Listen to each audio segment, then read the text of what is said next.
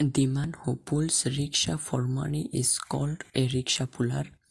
He carries passengers and goods in his rickshaw from one place to another on payment. His life is very hard. He has to work in all good and bad weather. Sometimes he feels tired but cannot take rest. A rickshaw puller is a poor man. His dresses is very simple. His income is very poor. A rickshaw puller earns only taka 100 to 250 a day. Sometimes he decreases to less than taka 100. Then he faces more difficulties in maintaining his family.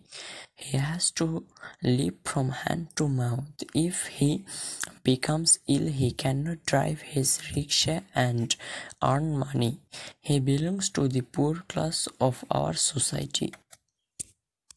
He cannot afford to pay for her child's education. If someone in the family is sick, he cannot arrange for their treatment. It is also difficult for him to provide food for his family members.